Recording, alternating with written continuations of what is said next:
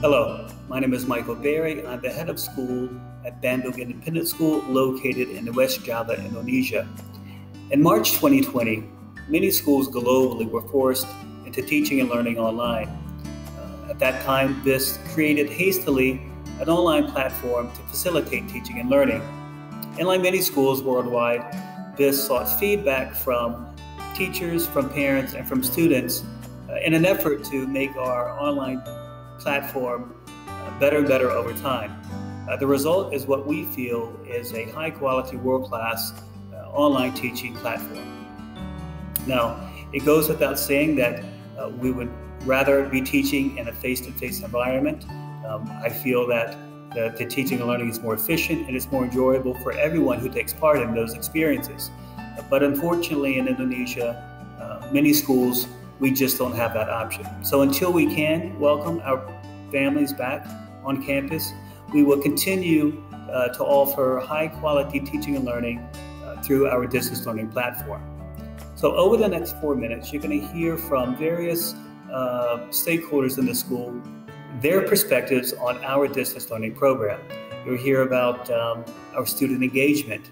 You'll hear about how teachers support both the students and the families in an online environment. We'll hear a little bit more about the synchronous and asynchronous teaching and learning that we do both online and offline. And finally, we'll learn about how this distance learning program prepares our students for the next step in their education. So I would like to thank you in advance for viewing the remainder of this video. Thank you. Hi, my name is Jessie Lamb and I have 4 kids here at BIS. The teachers are doing a great job of engaging the kids, whether that means practicing and throwing socks for PE, getting feedback on projects for assignments, or joking around with my kids so that the teachers know that they care. The rumor is that students are falling behind because they are learning online. But at BIS, that simply isn't true. Because the teachers are using engaging online learning platforms, the students are actually learning and they are exactly where they should be. In my class, we are reading books together. We are writing short stories and sharing our ideas. We also take the time every week to really connect. That is really important for the health of our students. And in this way, the students are having fun and they're still learning. I've been able to have fun throughout the distance learning. For example, we had a science project and we got to create our own animal, which was really fun. And for math, we did a really fun activity. The reason I enjoy being a part of this is because the teachers are very caring and helpful, and they are there when you need them. To share our acting and presenting skills, we split into 2 groups for Readers Theater. My group chose to act out Stephanie's ponytail. I played Stephanie and I had to keep changing my hair. It was so much fun. Staying in Zoom meetings throughout the day can be tiring.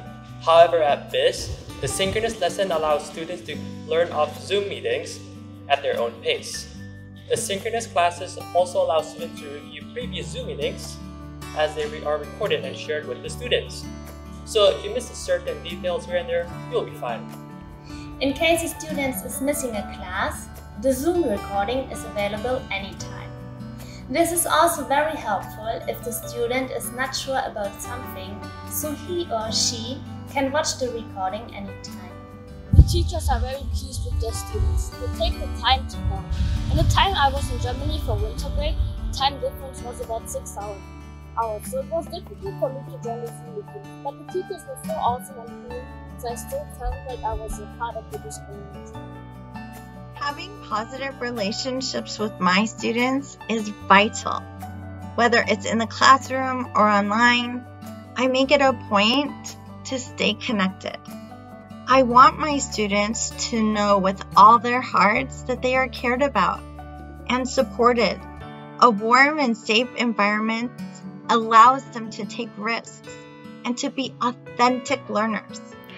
I think it's also important to note that I'm currently in a very different time zone with Bandung, about 15 hours or so it gets quite challenging doing all the IB requirements with a different time zone. That being said, I think that my teachers and supervisors have all been very supportive and quite flexible and accommodating as well with where I am currently, and all my classmates actually. They're always available through Hangouts, Gmail, during office hours to answer any of our questions or concerns, but also just to discuss things outside of academics, like what's going on in our life or what's happening in the news, which I really appreciate because it makes online schooling less robotic and less tiresome. Every once in a while, teachers ask me to pick up resources from school. Resource pickups has helped me to accomplish my projects at home. I've picked up the MBOT from school, and that allows me to write and experiment my codes with Python or Scratch for my robotic class. Distance learning at BIS helped me prepare for university. Distance learning at BIS has made it easier for me to focus on doing my work and to prioritize my work, and to not be shy with answering and asking questions or voicing my opinions without being afraid of judgment.